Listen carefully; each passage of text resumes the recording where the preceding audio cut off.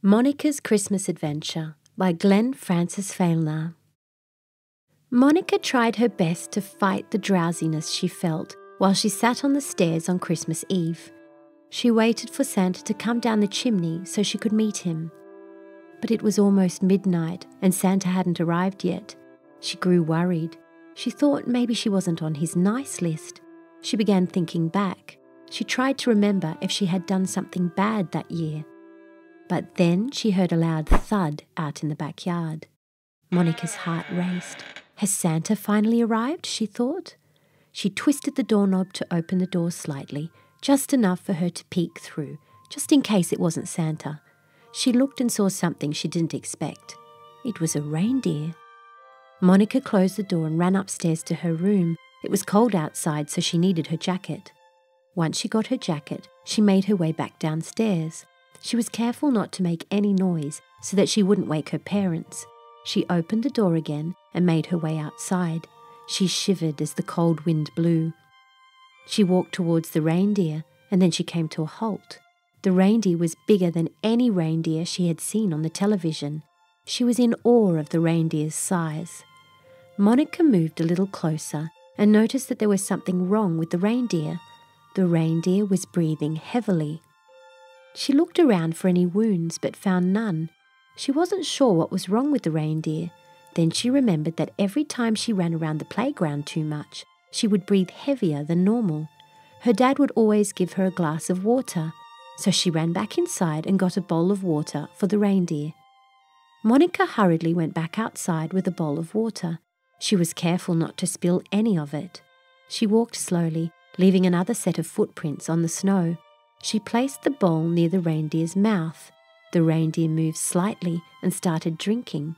It only took a few moments for the reindeer to empty the bowl.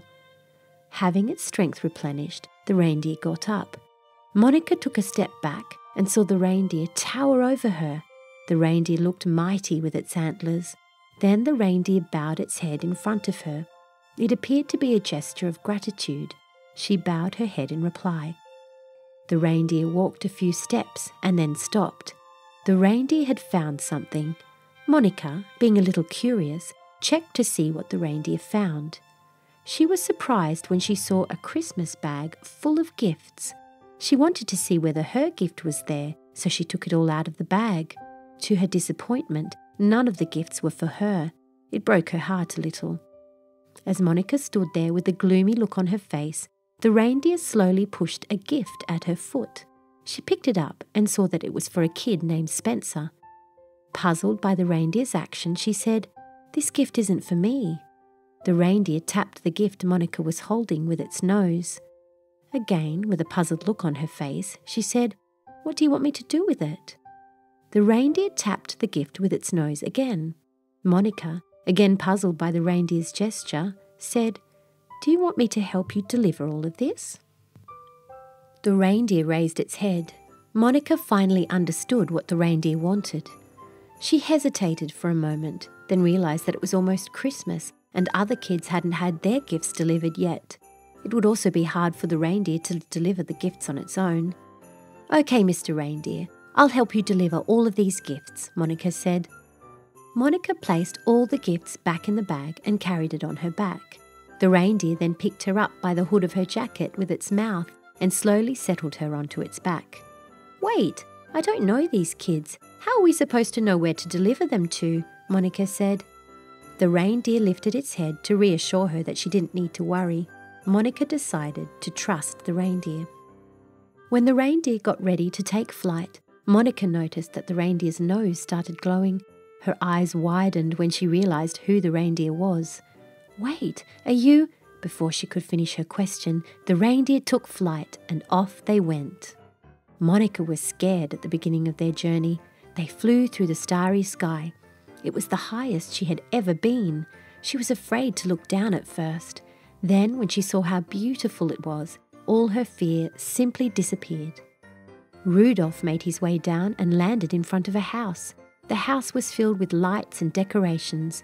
Monica wasn't sure which gift was for the kid in that house, but before she could ask Rudolph, one of the gifts started to glow. She took out the gift and read that it was for Caroline.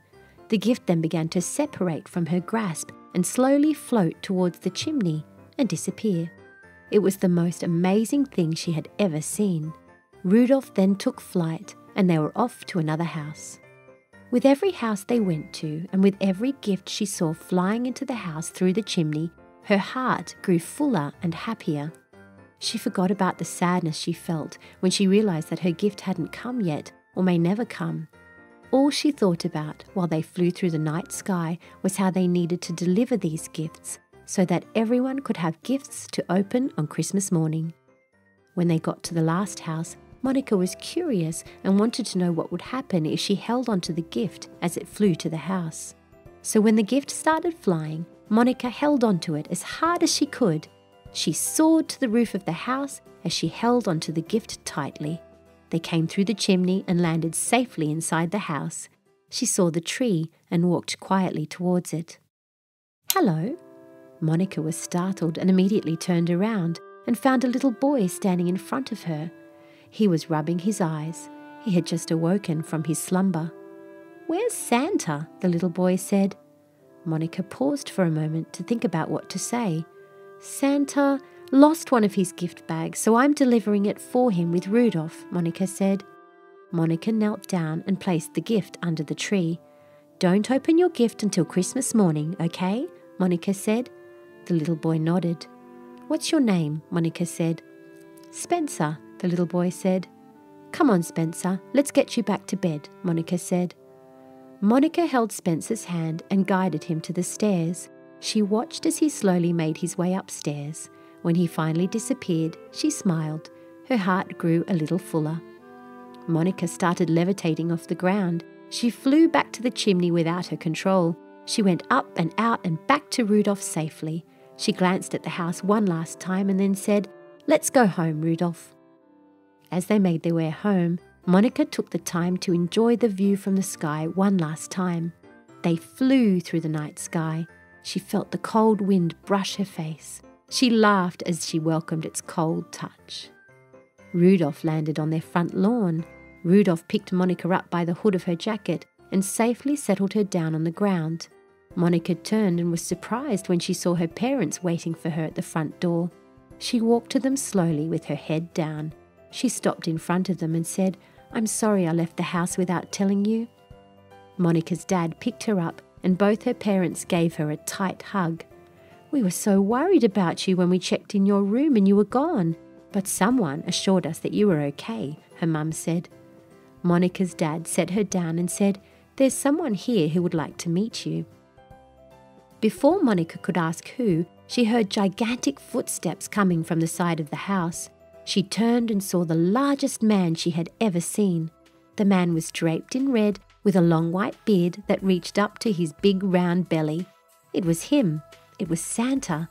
"Ho, ho, ho, there, little Monica," Santa said. Monica remained silent. She was in awe of Santa. Without intending to, Monica's eyes suddenly watered and tears started flowing down her cheeks. "I heard you took care of Rudolph," Santa said. Monica nodded as she kept wiping the tears from her eyes. "It seems that you also delivered my gifts for me too," Santa said. Monica nodded again, now wiping the snot coming out of her nose. Santa rubbed her head gently and said, "I would like to thank you for helping me deliver my gifts." Monica stayed silent. "But there's one gift I haven't had the pleasure of delivering yet," Santa said. Monica's heart raced as she heard Santa's words. She looked up and saw Santa holding a glowing gift. Santa handed the gift to her and she accepted it wholeheartedly. All of a sudden, she couldn't stop smiling. Monica gave Santa a big hug as they said their goodbyes.